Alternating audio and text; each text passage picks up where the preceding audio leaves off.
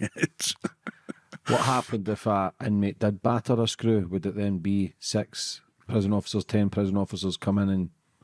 Oh, absolutely, yeah.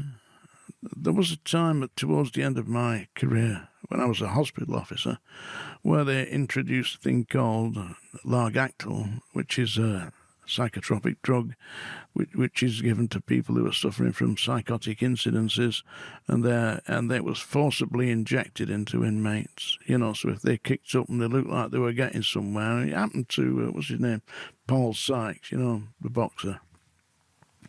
He kicked off in strange ways, and about 4 staff held him down, and I was called to give him an injection in his backside with that, and he was quiet after that, you know.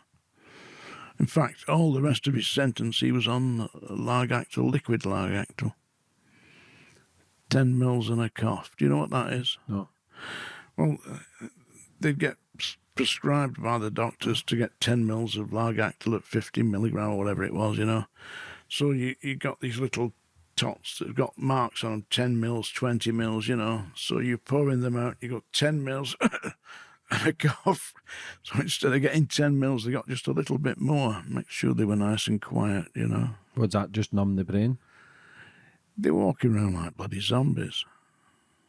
And they do that to the more top-end prisoners, the ones who could cause riots? The ones that could do it, the ones that would cause the riots, yeah.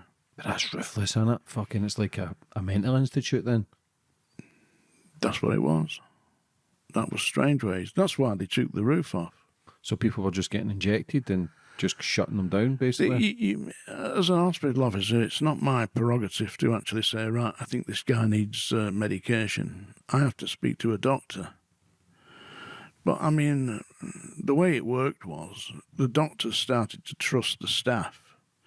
So if I knew a doctor, I'd ring him up and say, this guy needs whatever you think's right, Mr. Sutton, I'll sign it.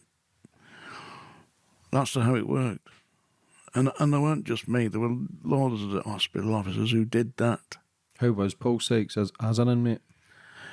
He was originally a big bully. And he used to help himself to the younger inmates, the younger men. He used to... because he was gay for the stay when he was in there. You know, we previously discussed this. And Paul Sykes would help himself to the younger inmates. And what they were telling me was he used to get a copy of page 3 from the Sun when they used to have those topless women on. Yeah. And put that onto the back of his victim, on their back, and then bend them over the bed and bugger them. So he was kind of having the best of both worlds in a way. Strange character. But he was obviously a big, hefty guy who was trouble. But he wasn't trouble once he got the Largactil in him. He just didn't know where he was. He was shuffling along like a tramp. Was there many people on that? Indeed, there were, I would say, you know, probably about 5% of the population, of the prison population. Some heavy stuff, that, no? Well, I don't believe that they do it now because they no longer have... That's human rights, isn't it? Yeah, they no longer have hospital officers. You see, what happened was, if you were a discipline officer, as I was working on the discipline side, you know, locking people up, day-to-day tasks, you could apply to the government, the Home Office, to go on a training course to become a hospital officer. That's like a nursing officer. And you went away to a training school and you trained for 3 months. And if you passed the exams, and it was partly run by the NHS, so it wasn't a complete kangaroo setup, you know, it was professional.